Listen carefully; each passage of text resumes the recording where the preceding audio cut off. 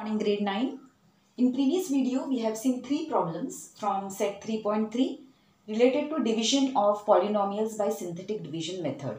Let's go to the fourth problem. This is the polynomial given, this is dividend and this is divisor. Now first step is write in index form. Now look here, they have given anyhow. Square term is given at the last and x raised to 1 term is given over here earlier to that and constant term is missing. That is why first thing what you should do is write in index form. In index form 2x raised to 4 will come first, then 3x cube will come.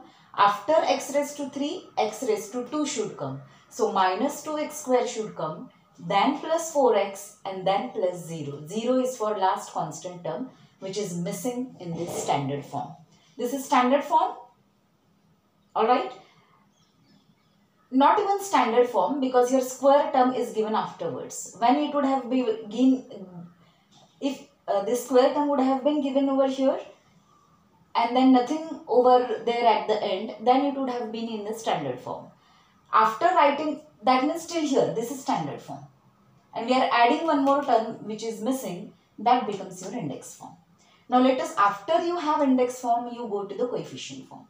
So write all the coefficients 2, 3, minus 2, plus 4 and 0. This is your coefficient form. Now let us go to the divisor. Divisor is x plus 3. So opposite of 3 is minus 3. So minus 3 we are going to write it over here. And all the coefficient form of dividend we are going to write it over here. Now first step. 2 as it is we take down.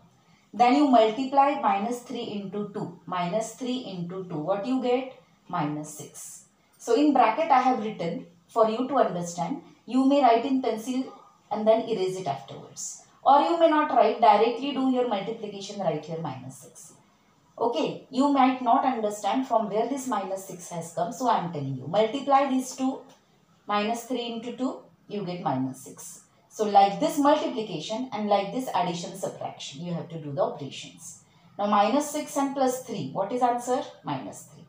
Again there will be multiplication of minus 3 into minus 3, minus 3 into minus 3. What is the answer of this? 9. Now plus 9 and minus 2, you get plus 7. Again multiply these two. So you have 7 into minus 3 is minus 21. Minus 21 plus 4 is minus 17.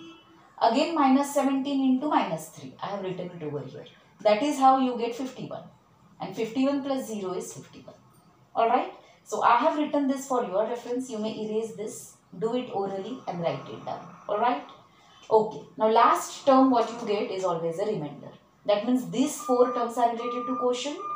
So coefficient of quotient is what? 2 minus 3 plus 7 minus 17. This is your coefficient of quotient. Alright. Now, if these are the coefficient form, then what should be the quotient in terms of the variable? Count 1, 2, 3, 4. If 4 are the numbers, we have decided 4 minus 1 is 3.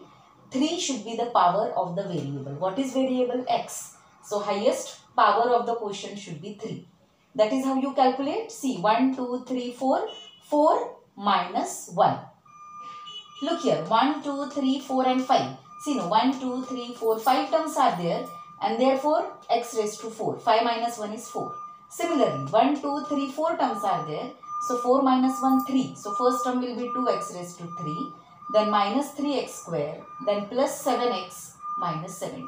This is your quotient. And what is your remainder? 51. Is this clear? Okay, let's go to the next problem. Let's go to the fifth problem. Let me do it in front of you. First we are going to write an index form. So x raised to 4. Write all the missing terms. X cube is missing. So plus 0x cube.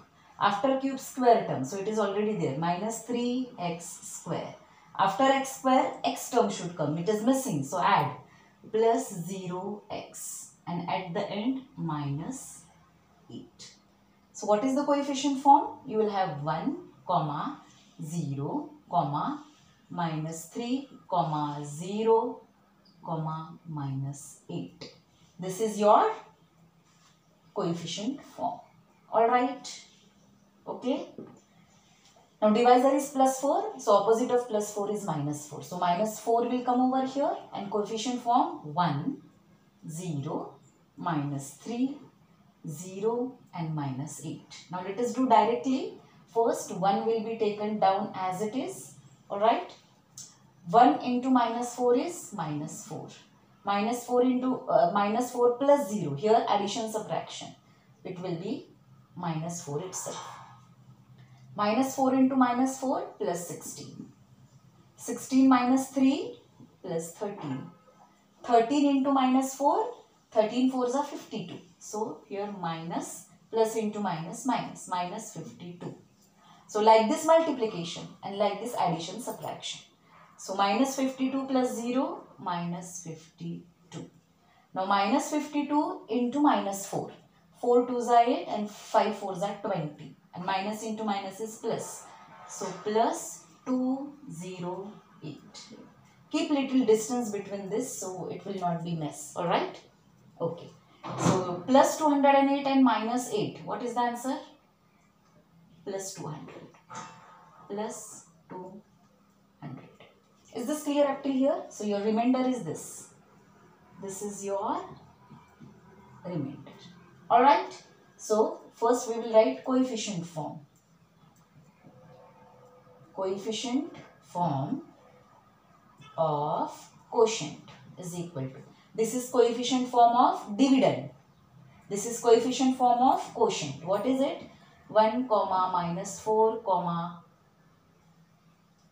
13 comma minus 52. Because this is remainder. This we should not consider. If coefficient form is this, then what will be quotient? Quotient is equal to, count, 1, 2, 3, 4. 4 minus 1, 3. So highest power of the variable will be 3. And which is the variable? X. So first will be 1 x raised to 3. 1 x raised to 3 means only x raised to 3. Then after 3, x raised to 2 minus 4 x raised to 2 plus 13x minus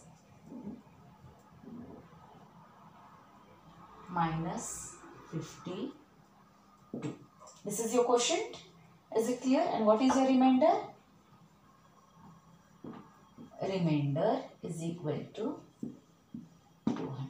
Have you understood? Very easy, no? Okay, let's go to the next problem.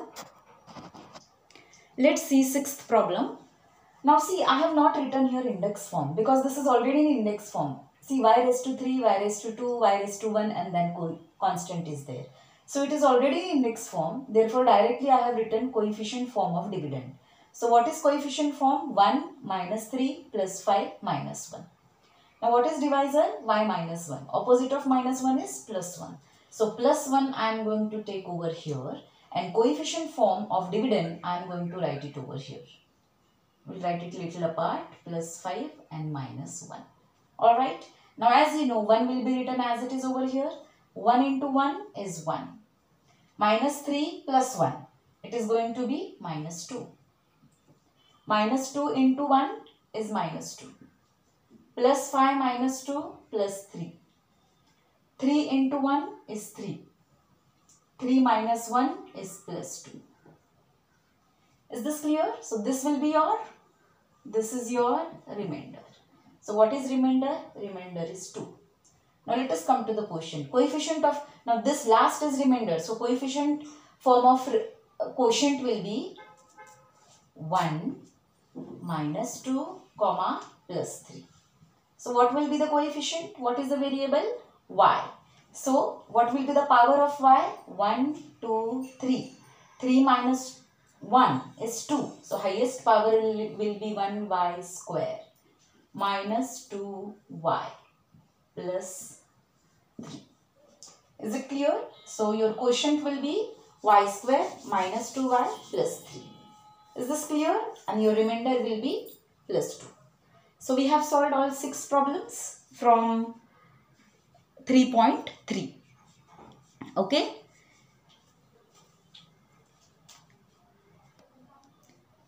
I hope synthetic division method is clear and it's very easy also. Please try to do on your own also and then cross check with the answers on the board. Alright.